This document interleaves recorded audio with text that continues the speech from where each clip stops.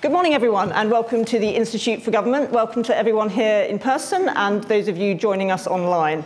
I'm Hannah White, and I'm Director of the Institute for Government, and I'm delighted to welcome you here today for this keynote speech by Yvette Cooper MP, who is, of course, Shadow Secretary of State for the Home Office. Shadow Home Secretary, indeed.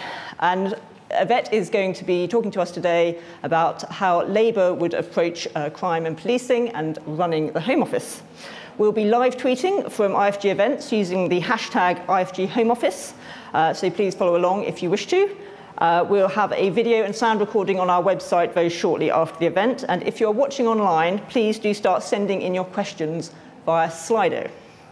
Of course, Yvette needs very little introduction, but has of course been Labour MP since 1997, and before her appointment as Shadow Home Secretary, she was Chair of the Home Affairs Select Committee. And in government, she served as Secretary of State for Work and Pensions, Chief Secretary to the Treasury, and Housing Minister. So I'm sure we're all very interested to hear what Yvette has to say to us today. Thank you. Thank you very much, Hannah, and thank you to the IFG for hosting me today. Thank you too to all of you for coming this morning.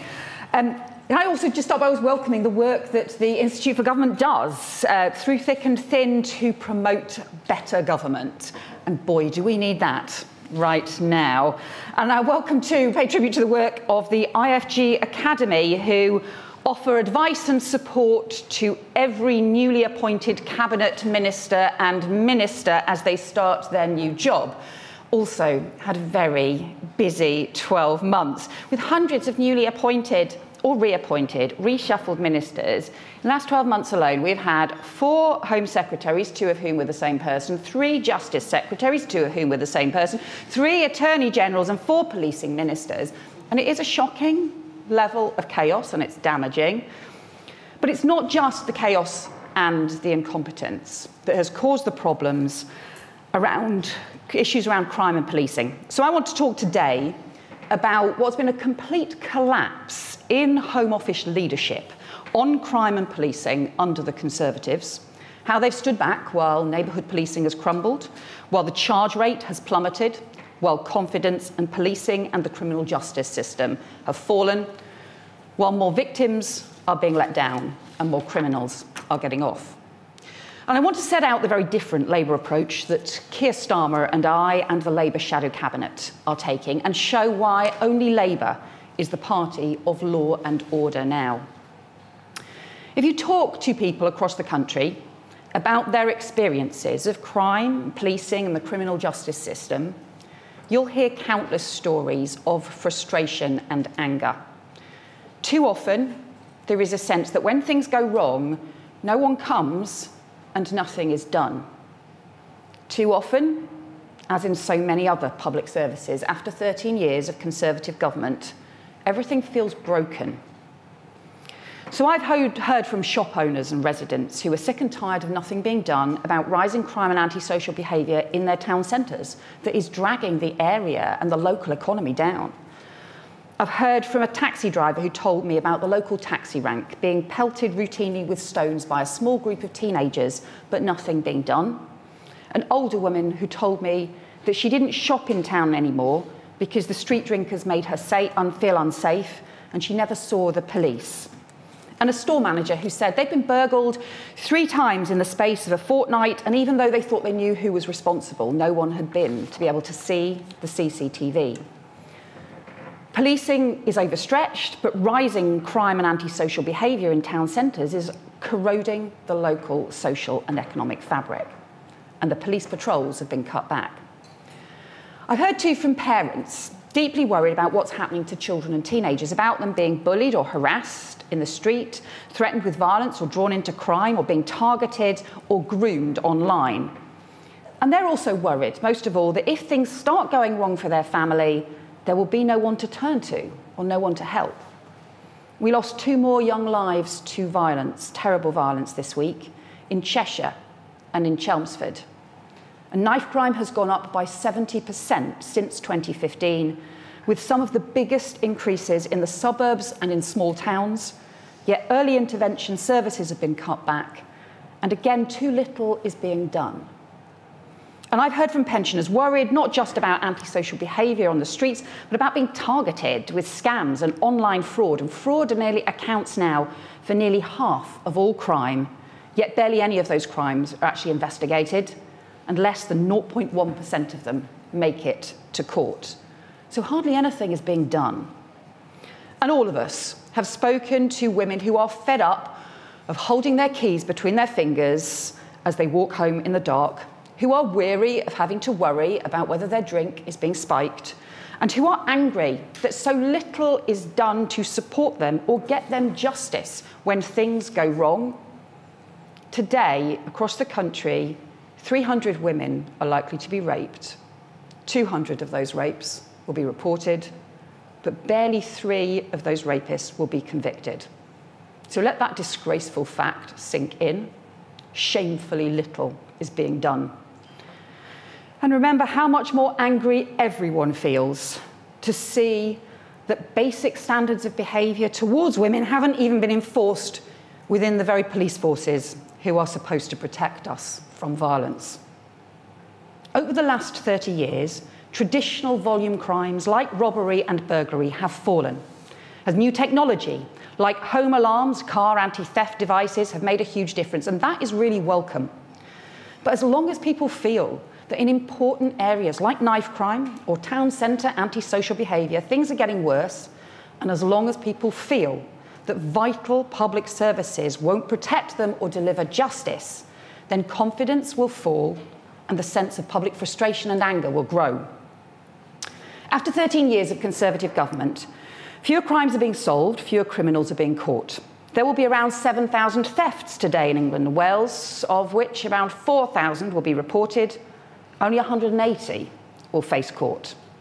Since 2010, under the Conservatives, we've seen arrests halved, prosecutions halved, convictions halved, community penalties halved, court delays at record highs, and record numbers of victims giving up on the criminal justice system and dropping out. And the prosecution rate has plummeted by a shocking 2/3 since 2015, with only 1 in 20 recorded crimes now charged. So quite literally, that means more criminals are getting away with it after 13 years of Conservative government. And the Home Secretary is doing nothing to turn that around. And that collapse in prosecution started in 2015. Successive Home Secretaries have just shrugged their shoulders and failed to act. On policing, the Home Secretary is absent too. Across the country, I have met dedicated and brave police officers who are doing a brilliant job to keep people safe. Neighbourhood officers and PCSIOs I spoke to yesterday in Milton Keynes, who are working incredibly hard to tackle knife crime, which has risen sharply in the area. Response officers that I've spoken to in Yorkshire, who risk their own lives to stop a dangerous machete attacker. Or the detectives in Merseyside I spoke to, working night and day to solve and investigate homicide and organised crime. But for all that dedication and hard work, public confidence in policing has fallen, and according to some surveys, by 20% in just 2 years. Forces are facing growing and more complex demands, but they have fewer resources and badly inadequate policies to help them cope. Austerity has been a double whammy for them. The 20,000 officers and thousands more PCSOs and staff that were cut. But other cuts hitting policing too, for example, in prevention, probation, prosecutors, youth services, drug and alcohol treatment, social care, the NHS, all run into the ground, and policing picks up the pieces when other services fail. So mental health demand on policing has shot up. And sadly, you will often see police officers sat waiting for hours, trying to get serious mental health patients admitted before they hurt themselves or someone else, picking up the pieces for the strain in the NHS. At the same time, crime has become more complex, whether that be dealing with rising fraud or online evidence in abuse cases, but policing technology and practice hasn't kept up. The Police National Computer, the once state-of-the-art technology and ahead of the game, is an unbelievable 50 years old next year. Digital forensics is a total nightmare. Officers are spending hours more on bureaucracy, especially if they want to lay charges, One officer I spoke to said he now spends 12 hours preparing the same case file that would have taken him just 2 hours 2 years ago. And there's huge workforce problems, a major shortage of detectives, many officers feeling badly overstretched and unsupported, while training and recruitment processes are inadequate. As the truly shocking cases of David Carrick and Wayne Cousins have shown, vetting, standards and misconduct systems have badly failed. Neither of those men should ever have been police officers or able to serve for so long. But systems to root out racism, misogyny, homophobia and toxic bullying culture are nowhere near strong enough, letting victims, communities and policing down. And confidence has fallen further in black communities too. All this is deeply damaging, but again, where is the Home Secretary's plan to turn this round? Where's the action to upgrade police technology or deliver a proper national workforce strategy? Why isn't anyone showing national leadership to sort out the really wasteful lack of coordination between 43 forces on shared services, technology, procurement? Where's the plan for a new standards regime? Why did the Home Office not act after the awful murder of Sarah Everard when everyone demanded change? And why isn't the Home Secretary working with the Health Secretary on reducing mental health pressures, or with the Education Secretary on plans to prevent still rising knife crime? It's a dereliction of duty, and the Conservatives are missing in action in the fight against crime. But I want to talk about what underpins this, because it's not just about one Home Secretary. For 13 years, the Conservatives deliberately ran a hands-off Home Office, failing to take proper action on serious areas of rising crime, failing to introduce serious policing reform. Conservative ministers obviously made the decisions to hit policing, prosecution and the courts hard with austerity, which caused deep damage to those services, but then they also walked away. Under David Cameron and Theresa May, the Conservatives made a strategic decision to withdraw the Home Office from active policies on policing and crime, and to leave everything instead to a very fragmented network of local forces, PCCs, and weak national policing institutions. And successive Home Secretaries have maintained the same approach ever since. It has been a laissez-faire approach that in practice has let communities down. So they abandoned the work that the Home Office used to do on police standards, on workforce planning, on crime prevention, on anticipating new and changing patterns of crime, and they ditched partnership working with other departments or agencies, even where that national leadership is needed. That's why there's no proper national workforce plan, or why technology is in such chaos. And they've totally failed to deliver a policing and justice system fit for the 2020s. There's no sense of direction or urgency about the challenges policing and communities face. Too often, all there's been from the Conservative Home Secretaries is rhetoric. The talk is tough, but the walk is woefully weak, and the Conservatives are weak on crime and on its causes too. The action, or shall we say inaction, reflects deliberate decisions, but also a deep-rooted set of values. It reflects the Conservative belief in a smaller government, an inactive government, their lack of commitment to public services, and a sense of walking away from their responsibility for what happens in communities or whether justice is delivered, leaving people to sink or swim alone. And it reflects a shocking carelessness that the Conservative Party has shown in recent years about respect for the rule of law itself. And I don't think they get how damaging this has become, because confidence in policing and the criminal justice system is increasingly fragile.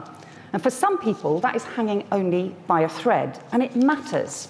It threatens our British policing model, our policing by consent, if confidence is not maintained, undermines the respect for the rule of law, which underpins our very democracy and the safety of our communities, if just people think that justice won't be done, and it corrodes our communities if public spaces are downgraded and people don't feel safe.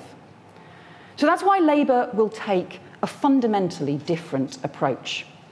In the Labour Party, we believe in championing social justice. You don't get social justice if you are denied justice and you don't feel safe. We want Britain to be a country in which everyone can enjoy new opportunities, But security is the foundation on which all other opportunities are built. Strong communities are safe communities. And that's why we believe in upholding the law, standing up for justice, and cracking down on the criminals who destroy people's lives and livelihoods. So we're angry when women don't feel safe at night or in the streets or in their homes. And we hate the impact that it has on our town centres. And we want to right those injustices. Unlike the Conservatives, we believe in active government. We believe in high-quality public services.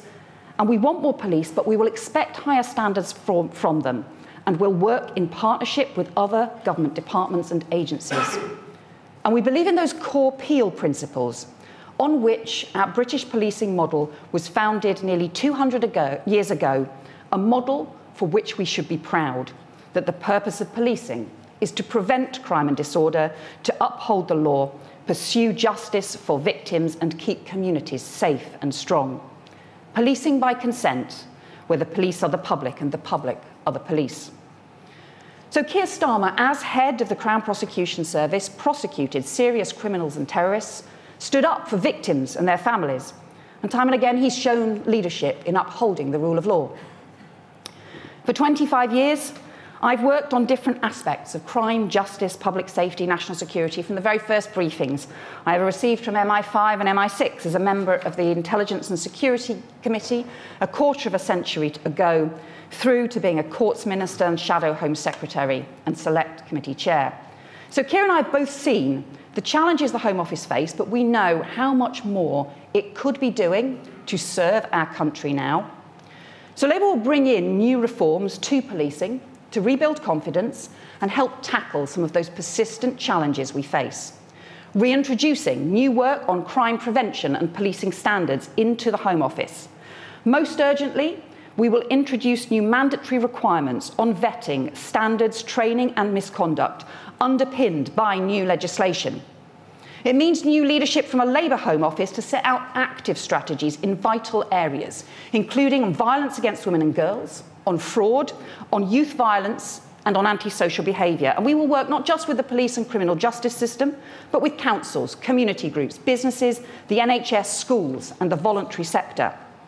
And it means reforms right across the criminal justice system so more criminals can be charged and punished while more victims get justice. And yes, serious leadership too on overhauling technology so the police can use modern equipment and proper collaboration and procurement and efficiency across 43 forces. We'll develop a proper national workforce strategy too to support the police but also raise standards. And at the heart of our plans on crime and policing will be rebuilding and renewing the neighbourhood police who are at the heart of our communities and the fight against crime. And I want to conclude by saying a bit about why Labour is making this such a priority as part of our reforms. Over the last 13 years, we've seen policing become a reactive crisis response service instead of proactive and problem solving. Only 12% of officers are in neighbourhood policing now, compared to 19% in 2010. 6,000 neighbourhood police and more than 8,000 PCSOs have gone since 2015 alone. But the real figures are worse than that, because even where teams have stayed in place, they're often covering bigger areas, they're merging with response teams, and officers are routinely abstracted from those neighbourhood teams to cover elsewhere, sometimes for months at a time. The people who were the eyes and ears of policing in communities have gone, and the people who solved local problems are too often not there. Neighbourhood policing is always the thing that gets squeezed when everything else is overstretched. It's why the town centre patrols have gone, and why half the country say they never see the police on patrol anymore, a proportion that has doubled since the Conservatives came to power. But you can't rebuild trust in policing without rebuilding neighbourhood police. You can't build the relationships that generate intelligence, that helps catch offenders or crack down on local crime if no one knows who to talk to. Neighbourhood policing shouldn't be seen as a Cinderella service. It should be the building block on which the rest of policing is based. Not left to the edges of policing, but protected and prioritised. And there's a good reason why Sir Mark Rowley, the new Met Commissioner, has made neighbourhood policing a critical part of his plan to restore trust in London. In Yorkshire, my constituency, and across the coalfields after the miners' strike, we saw confidence in policing collapse. But it was the neighbourhood policing introduced under a Labour government that rebuilt that confidence again. So that is why Labour will put 13,000 more neighbourhood police and officers and PCSOs back on Britain's streets, paid for with £360 million delivered from our shared procurement plan. We will introduce new neighbourhood police guarantee, restoring patrols back to town centres, making sure communities and residents know who to turn to when things go wrong, with new statutory responsibilities on forces to protect and deliver neighbourhood policing. So yes, bringing officers and PCSOs back into our town centres, bringing them back into our communities to work on knife crime, back into neighbourhood teams working to keep the streets safe for women at night, and restoring those officers and teams to pick up that vital intelligence to catch dangerous criminals. Drawing on the traditional core of British policing, the bobby on the beat, but modernised for a new age, equipped with new training and technology so they can use data to target hotspots, react quickly, and build partnerships to solve problems. Across the country through the years, I've met inspiring neighbourhood officers and PCSOs doing incredible work. The officer who I spoke to was working with troubled primary school children to stop them going off the rails, and he knew whose dad was in prison. He knew whose mum had been a victim of domestic abuse. He knew the problems those kids faced, but also what was needed to turn things round. The PCSO who worked with domestic abuse victims, their port of call when they were afraid. Catherine Cawood may be fiction, but the stories of police officers like Catherine who know their communities, who pick up the things that everyone else misses, who solve crimes and keep people safe, are all very real, and we need more of them. So preventing crime, keeping people safe, punishing criminals who wreck lives so victims get justice, protecting communities from the blight that drags everyone down, and upholding respect for the law that underpins our democracy. These are the things that Labour will do. 30 years ago this year, the Labour Shadow Home Secretary, Tony Blair, said, "Our party will be tough on crime and tough on the causes of crime." It was right then, it's right now, it's what we did then, it's what we'll do again. Over 13 years, the Conservatives have let communities down. Only Labour is the party of law and order now. Thank you very much.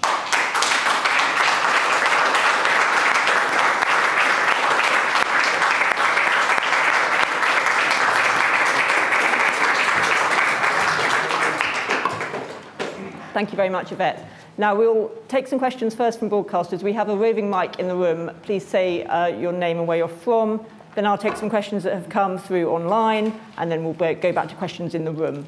So, Maddie, do you want to start with Ben Wright here from the BBC? Thanks. Morning, Hannah. Morning, Yvette. Just two questions, please. The first, you talked about the policing system being very overstretched right now, but want to recruit, train, pay 13,000 new community officers through efficiency savings, rejigging cash from elsewhere in the system. Is that really plausible, and what impact is that going to have on broader policing? Secondly, one force obviously under scrutiny right now is Lancashire Police. How concerned are you about how they've handled the disappearance of Nicola Bulley, particularly their statement yesterday where they talked about her struggles with alcohol and the menopause? Thanks. So first of all, we have set out very clear proposals for 13,000 additional police officers and PCSOs into neighbourhood teams. We've set out a programme of savings from shared procurement programme, £360 million, that would pay for the additional officers that need to be recruited. And that's based on work on the savings that can be made across police forces. They currently all have different procurement systems around technology, around cars, around equipment, all of those kinds of things. And actually our figure is a very cautious estimate compared to the Police Foundation work, who estimated that double the level of savings could be made from that shared work. But we will make it mandatory to share services and procurement in that way, which is something that the government has failed to do. So that's why we're confident that savings can be made, but we'll put those savings back into the neighbourhood policing that we need. The mix of police officers and also PCSOs and specials as well, but fundamentally getting 13,000 additional boots on the ground in those community teams working with communities to prevent, tackle and crack down on crime. And we believe that actually will help policing. So Lord Stevens, John Stevens, former Metropolitan Police Commissioner, who championed neighbourhood policing under the last Labour government, he did a report for the Labour Party back in 2013-2014, which argued that the real risk was that policing was going to become more and more reactive instead of being proactive, instead of tackling problems. That's what I think we've seen happen. We've seen policing increasingly overstretched because they've been forced into the reactive response, and not enough is being done to target demand, to deal with the demands on policing, for example, on mental health, but also to give them the technology and work with them to help them work more effectively rather than coping with bureaucracy, and to make sure that that proactive policing is in place. On the issue about Lancashire Police, look, Lancashire Police have obviously had discussions with Nicola Bulley's family, and I don't know what those discussions are, and I don't know what discussions have taken place, and I'm very respectful of that. Obviously, I think there are concerns because the information that they set out was very unusual for them to do so, and I would want to know more from Lancashire Police about the reasons for doing this. I do think the most important thing right now is to support Nicola's family and also to support the ongoing investigation so that they can find out what has happened. Thank you. Could we get Nick Martin from Sky, please? Good morning. Just an extra question on the costing. It costs about £40,000 to £60,000 to train a police officer, notwithstanding some of those will be community police officers. It seems like the sums actually do not add up there. And is this a sort of guarantee that if these 13,000 officers did come into play, then you wouldn't have to find the extra money by taxing or cutting services? And just another question on how you propose to pay for those extra officers. It's an awful lot of money to find through getting police forces to work better together. And I wonder whether this reopens up the debate about how many police forces we have. 43 in England and Wales. We've seen it work in Scotland. What's Labour's view about that debate on, is it time now to start merging police forces in England and Wales to make things a bit more efficient? So firstly, on the costings, what we set out is 13,000 more boots on the ground. Of those, we would ring-fence 3,000 officers from the uplift that the Conservatives have promised. We would ring-fence 3,000 of those officers to go into neighbourhood teams, because at the moment they're not. At the moment, even though the Conservatives have talked about reversing their cuts, it's not going into neighbourhood policing, and that's the point about needing to be proactive, not reactive. We would recruit then a further 3,000 police officers on top of that, swiftly on top of that, and 4,000 PCSOs as well. And then also recruit another 3,000 specials too. So we've always been very clear that this is about mixed teams with mixed different kinds of experience to be part of those neighbourhood teams, but that's also how you make neighbourhood teams more effective. The £360 million we have estimated from the savings is actually a very cautious estimate based on a lot of the work that's been done by procurement experts. I've spoken to Blue Light Commercial, who've talked to me about how little forces are signing up, for example, in many areas to savings that they could be making. And there's a whole range of areas where they absolutely could be cutting down on waste and making those savings in practice. And as I said, the Police Foundation's estimate was in fact that the savings would be well over £600 million from these kinds of programmes. So our estimate is a very cautious one. We're very clear, though, that that was what makes the difference in getting those police officers back on the beat, using every penny well of public money, spending money well, being clear that everything we announce will be costed and paid for, and that will make the difference. On the issue around the forces, we think you can move very quickly to just get much better coordination between them and to have those partnership workings in place, but to make them mandatory rather than just voluntary and it really be quite chaotic, to have much more coordination and collaboration.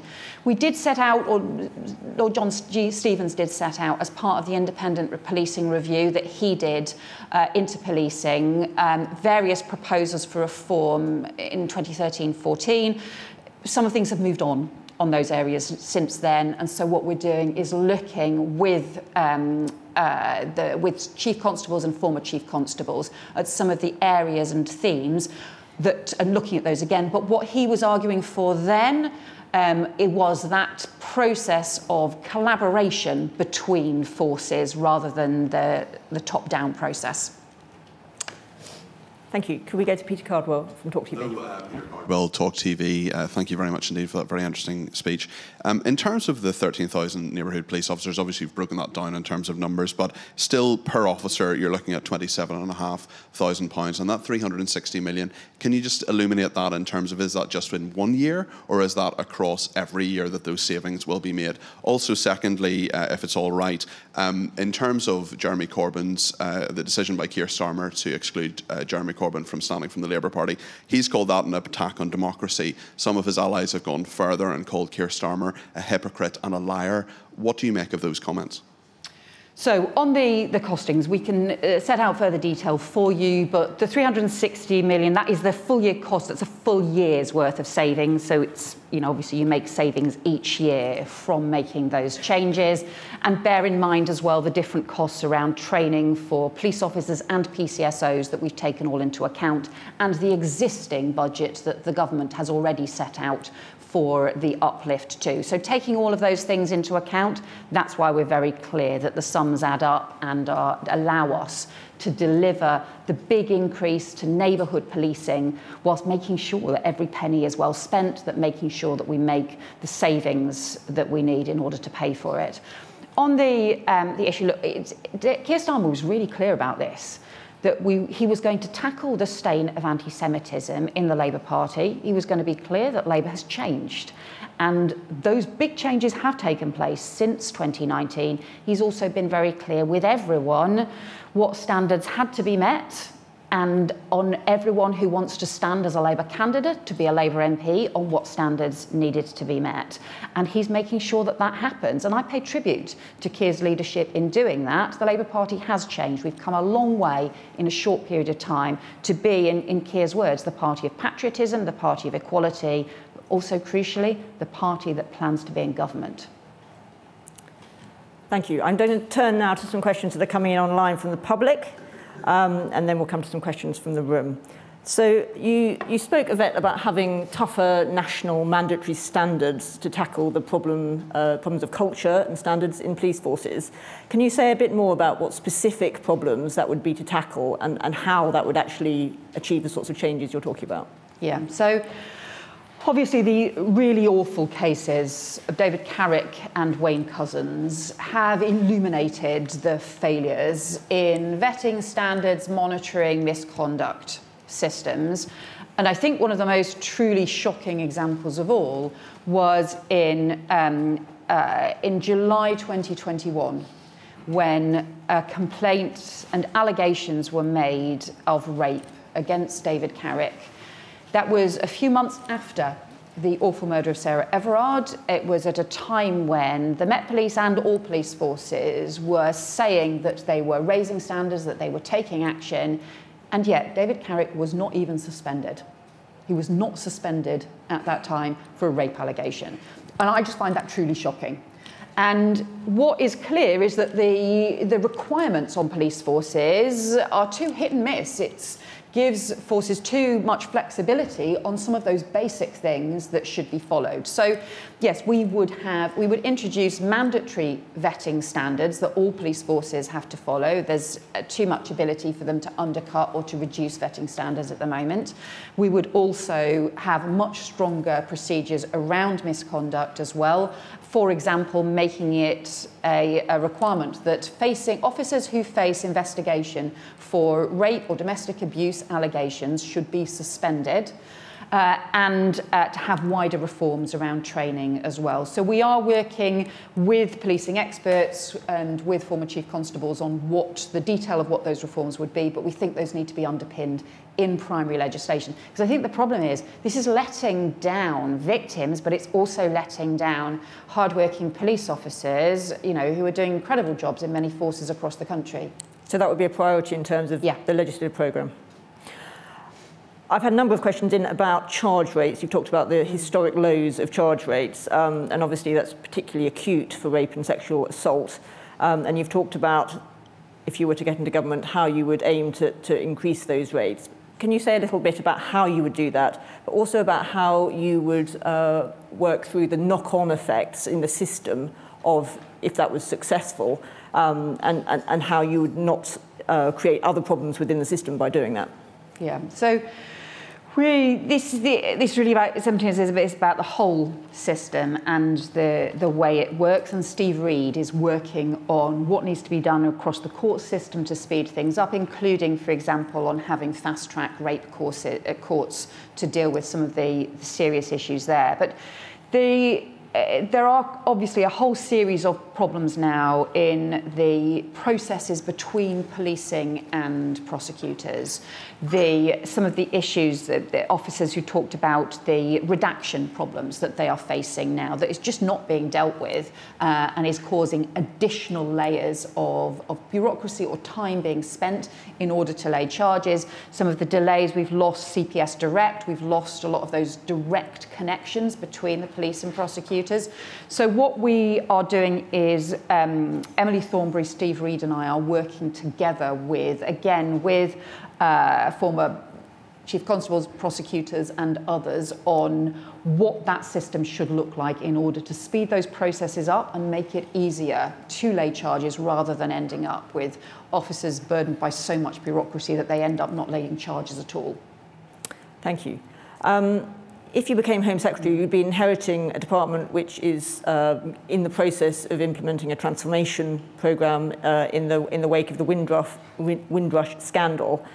Do you think ministers and civil servants have been doing enough to address the problems that were identified?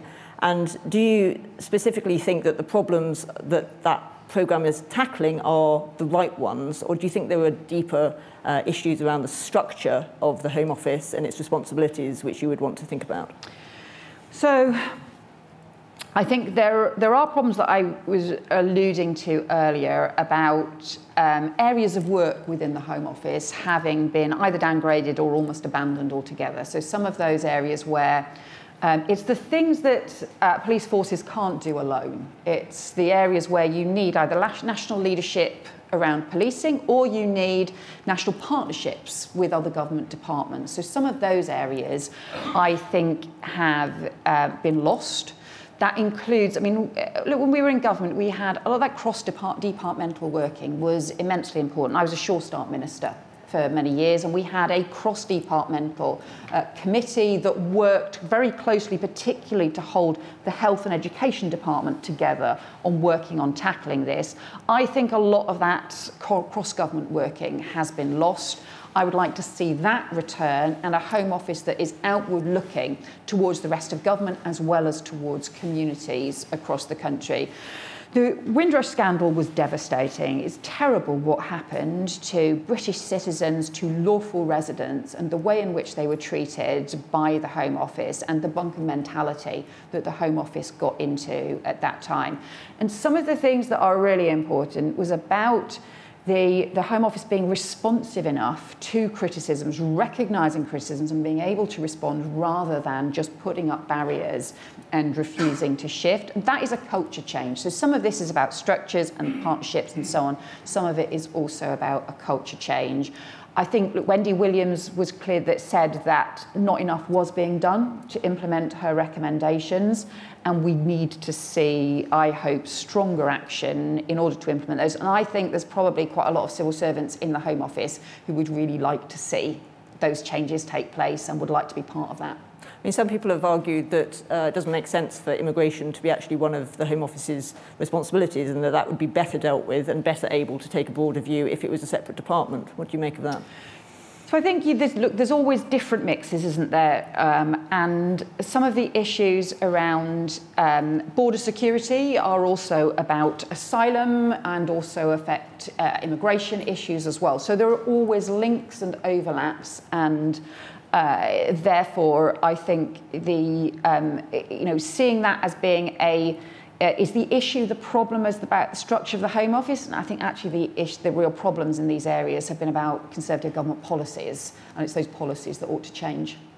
Okay, we're going to take some questions from the room now. Can we begin with Jessica Elgert from The Guardian, please? Just wait for the mic. Thanks so much, Hannah. Hi, Yvette. I wonder if you think that the faith in the Metropolitan Police can be restored just by reform alone, and if there are further scandals in the police, would a Labour government consider abolishing the Metropolitan Police in the same way that it happened in Northern Ireland with the PSNI, in order to kind of restructure and reform the organisation and create a new institution that had held public trust? Thank you. Those are obviously different circumstances, because with PSNI there was a particular recruitment issue about the need to have the recruitment across the communities in Northern Ireland. So there's a particular reason around that. We are very clear that confidence in the Metropolitan Police has to be restored. I think the work that Mark Rowley and Lynn Owens are doing is really important, and it's significant the things that they have prioritised. So they've prioritised raising standards and being very sort of thorough and determined about going after other cases where standards may not have been met and where abuse may have taken place. And that means we would expect to see more of those cases coming to light. Other forces, I think, need to do the same as that as well, because this is not just about the Met. The second thing I think that's significant is the focus on neighbourhood policing, and going back to that neighbourhood policing and having, I think Mark Rowley's words were, more neighbourhood police officers than they've had ever before. That's focus as well. And the third, interestingly, is around technology and the use of new technology, where policing is hugely out of date. We do expect to see those reforms implemented, but I think the further questions for us specifically about the Met will be around what Louise Casey's review reveals. So we will wait, I think, to see what that sets out, as to see what further reforms might be needed. But I do just say, I think, although the Met has had particular issues, there are wider issues around making sure that we deal with standards and with confidence in all police forces, and that's why you need Home Office leadership, not just the work that is happening in London. Thank you. Do you have Jack Elson from The Sun? Thank you very much. You talked about ways about how we can root out appalling cases like David Carrick and Wayne Couzens. Can you give us just some specific examples about how you would strengthen those tests when it comes to vetting to stop these police officers ever becoming part of the force? So at the moment, it's possible for police officers to get through the whole stages of the recruitment without ever being interviewed in person and without having employment references checked or character references checked. That's not good enough. This is policing. There are much more robust checks on people for all kinds of different jobs than there are for one of the most important jobs that there is. The social media checks that take place. There are cases where forces have found actually there was some quite troubling things being said by a potential officer or by a candidate on the social media, and instead of taking that as an indication of something that might be of concern and might be a reason not to recruit someone, fine, go get another job, maybe all sorts of other jobs you'd be great at doing, but not to be a police officer. That is not taken seriously enough, and it was also just dismissed as part of the recruitment process. So I think there are proper checks that should be being done, proper standards that should be being met, and also proper training, a much stronger process of training around making sure those standards are met, and then having standards then if allegations or concerns are raised, the point I said earlier about, if you've got an officer facing a rape allegation or a domestic abuse allegation that's being investigated by their force, they should be suspended. And I've seen cases, for example, of someone who was a police officer who faced domestic abuse allegations. The police force took it sufficiently seriously that they took that case to court. They took that officer to court for prosecution. But throughout that time, the officer was not suspended. I just don't think that is good enough. And so that's why I think you have to have stronger mandatory standards in place. I'm going to start taking questions in pairs now, just to make sure we can get through enough. So can I go to the Times and then to PA?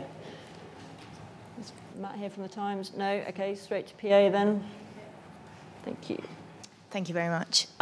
So after your announcement today, Home Office Minister Chris Philp said that Labour's proposed investment is a tenth of what the Tories are delivering. And also you mentioned the 20,000 police officers. I wanted to ask you what you say to that. And then my second question... Sorry, could I just have one question each? Okay. We've got a lot to get through. Thank you. That's all right. Could we go to the Daily Mirror? Nope. Okay, in which case, Daily Telegraph? Nope. Okay, then the I is Chloe here from the I. Yeah. Thank you. Thank you, Chloe Chaplin from the I. Just wanted to touch on something that you mentioned earlier. Do you think under this Home Office there's been too much political capital and time and money spent on tackling immigration at the expense of tackling crime? And do you think that they've misinterpreted what voters really care more about? And also I wondered if you could set a bit of a timeline out for these policies. So I'll start with the Conservative ministers. I mean, seriously, they, all they are doing is belatedly trying to reverse the cuts that they made, the 20,000 cuts that they made to policing. And that is still, even despite them doing that, it's still not restoring neighbourhood policing. So our proposals are on top of the government's reversing of cuts. Our proposals go much further, and we're talking about rebuilding and renewing neighbourhood policing. Because the problem is, even where they've tried to reverse the damage that they did, it's still not restoring neighbourhood policing, it's still not getting the neighbourhood teams. And that's this stark fact about only 12% of police officers are now in neighbourhood teams. It was 19-20% in 2010. And that's been a big shift in the way in which policing operates. It is more of the reactive policing that we've seen. I understand there's reasons for that around some of the growing mental health demand, which is why that should be tackled as well. But I just, I think the Conservatives have, they have done huge damage to confidence in policing, to confidence in the criminal justice system, and they have just stood back. While all of this has happened, they have stood back while the charge rates have plummeted. They've stood back while victims are being denied justice. We still haven't got a victims bill, and they've stood back while more criminals are getting off. I think they are really weak on crime and its causes, and I don't think many people take seriously what Chris Philp is saying. Other question was about the folks. So in the end, the Home Office, look, all of these issues are important. And they should be able to do both. They should be able to have a focus around crime policing and also on issues around immigration. The issues around the boat crossings are dangerous and are putting lives at risk. So that has to be an issue that the Home Office makes an important priority. Again, it comes back to that broader responsibility that the Home Office has around security and public safety. Those are the things that we should focus on. I actually would also see more focus around some of the national security issues as well. I think those are important too. Thank you. Have we got someone here from the FT? Thank you. Robert Wright from the AFT. Clearly, it's going to be far easier for you to implement some of these policies if you've got a secure majority. And some people are suggesting that developments in Scotland with the resignation of the First Minister could be a step towards to make it far easier for you to get a substantial majority at the coming general election. I'm just wondering what you would say about that. I think I would probably first say that I recognise the long period of time that Nicola Sturgeon has given in public service terms and pay tribute to that, wish her well for the future. But I do also hope that this is a reset moment for Scottish politics and that the focus can now be, rather than always being around separation, rather than going around the same arguments again and again, can be instead around the issues of the cost of living crisis, the state of the National Health Service under the SNP in Scotland, the problems in schools in Scotland. Those are the issues that Anas Sawa and Scottish Labour have been raising and highlighting. And I think that the work Anas and others have been doing has been rebuilding support in Scotland. We're working really hard to focus on those sorts of issues and what Labour can do to help people across Scotland on those crucial issues. Just something like the energy price freeze, those sorts of things as well. Thank you. Do we have Jessica from City AM? No, in which case I'd like to take a question that's come through from a civil servant online. Who says, I've worked in a few private offices. The civil service isn't perfect, but gets a lot of blame when ministers do not know how to pull levers effectively. How should the Home Office change to deliver better?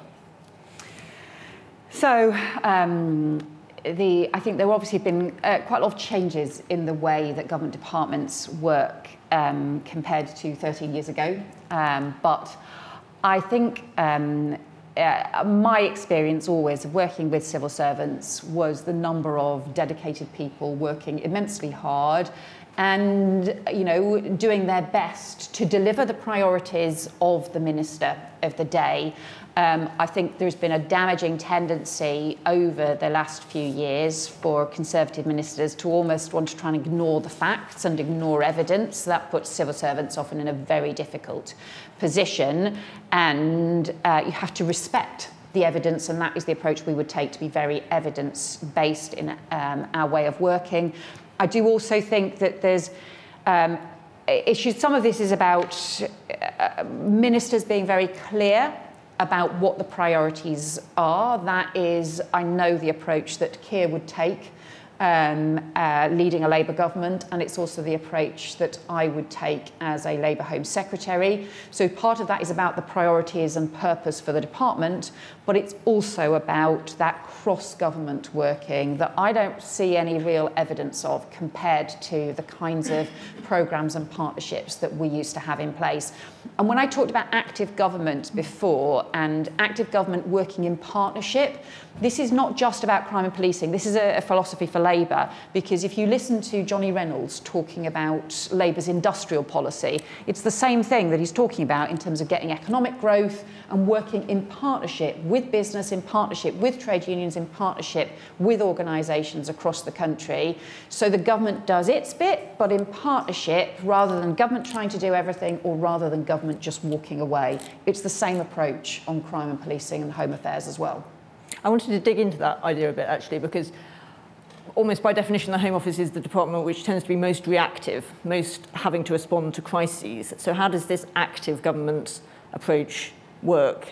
How do you get ahead of the sorts of problems which tend to crop up in the Home Office? Well, for example, in policing, part of the problem is over 13 years, the technology that the police use has fallen further and further behind. Leaving that process to 43 forces to coordinate has not worked. It has not delivered them the kinds of technology that they need. And Dennis O'Connor, when he was the Chief Inspector of Policing some years ago, said to me, you know, when he'd started work as a copper in the 1970s, he said, look, in policing, we were ahead of the game. We had the best technology going. We had far better technology than communities, than criminals, because they had the police radio systems in place. Now, and he said that this, you know, nearly a decade ago, he said now the police are being left behind. That gap has got even further now over the last 10 years. But where's the leadership been from the Home Office around something like that? Where's the leadership been on workforce strategies and making sure you have the skills in the modern workforce? And that's what I mean, I suppose, about in the end, the Home Office has to take some responsibility. If public services are going wrong, you might want them to be doing this on their own, but if they are not, if it is not happening, you have to take some responsibility as a Conservative Home Secretary. Suella Braverman has totally failed to do that, but so have her predecessors. And that's why I think this is about a Conservative philosophy of government and an approach, not just individual failure and incompetence. Thank you. I think we've got time for a couple more questions in the room.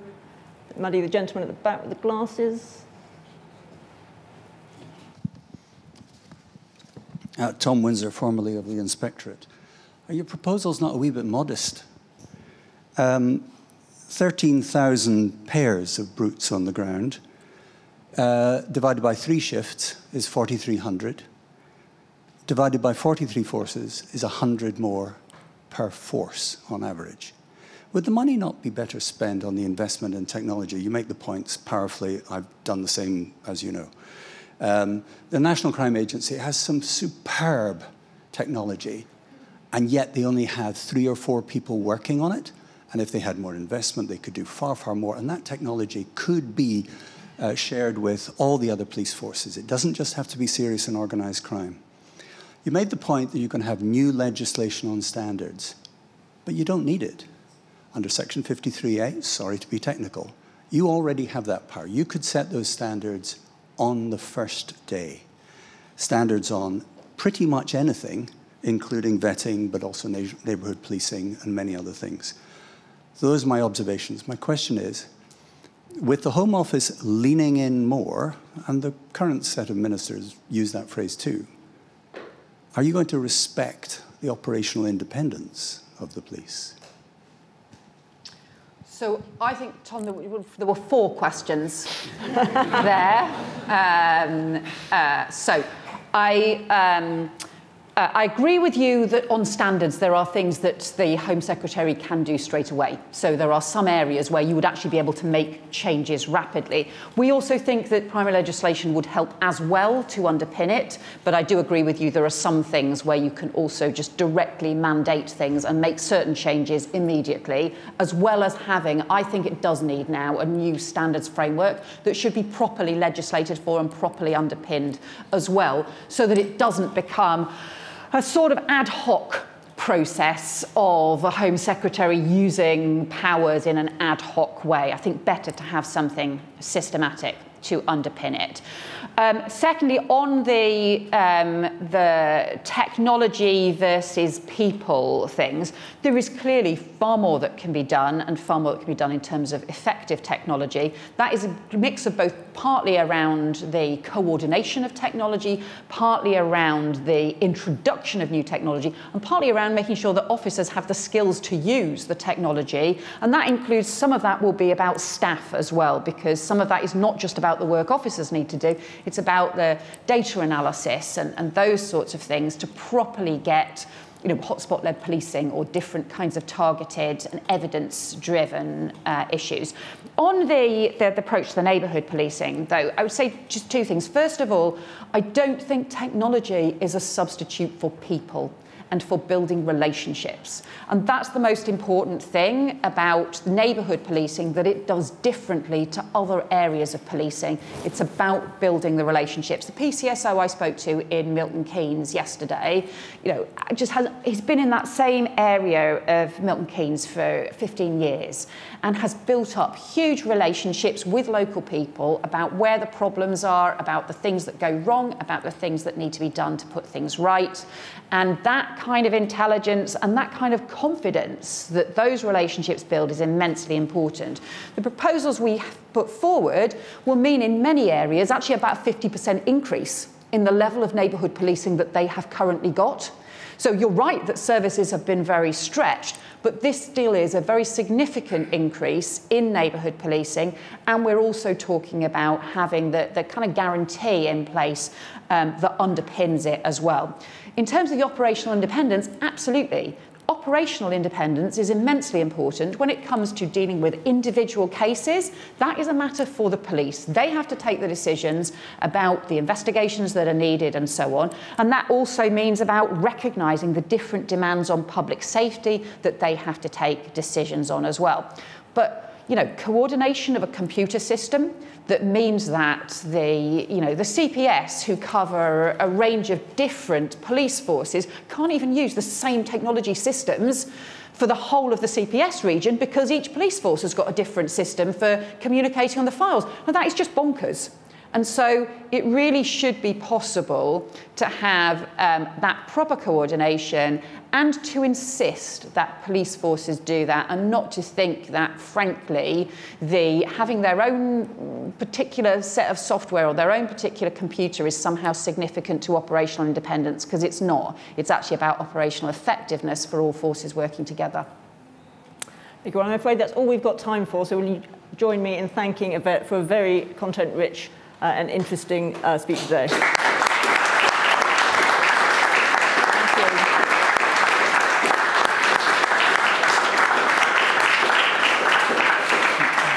And just a quick reminder, the live stream will be on our website in the next few days. Thank you very much to everyone for joining us.